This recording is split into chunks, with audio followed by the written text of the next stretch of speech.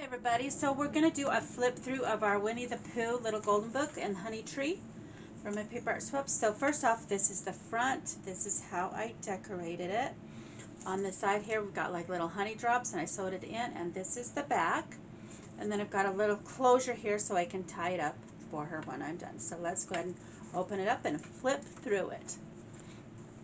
So the first page here is Winnie the Pooh, of course the title page.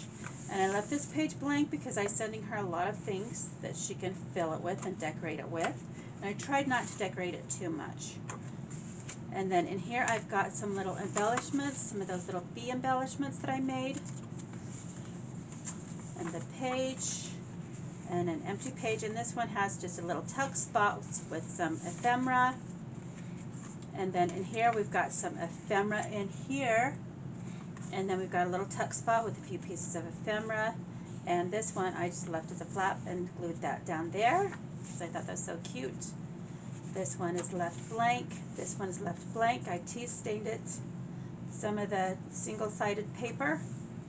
I've got two little tuck spots here with ephemera in them. And of course I've got my little bead dangles there.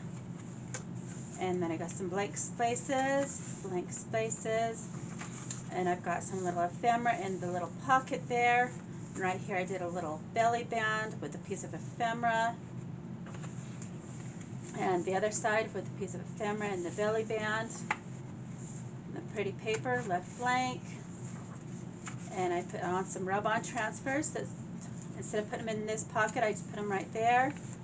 A nice blank page.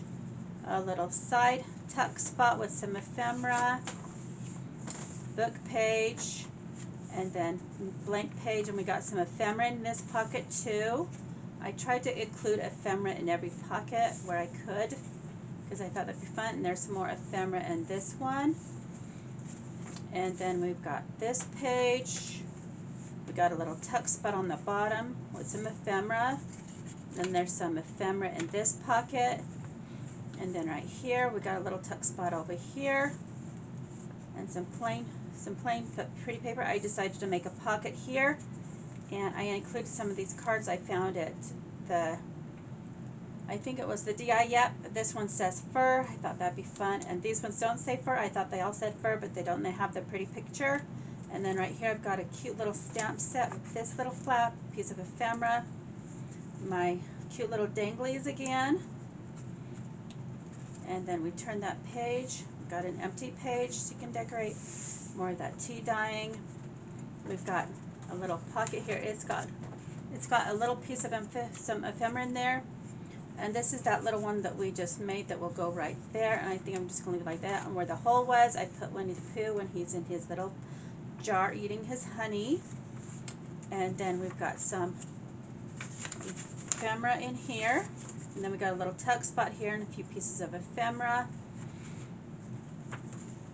And then we got a piece of ephemera I glued there. And right here I put in some die cuts that she can use. And I've got a little tuck spot there if she needs it.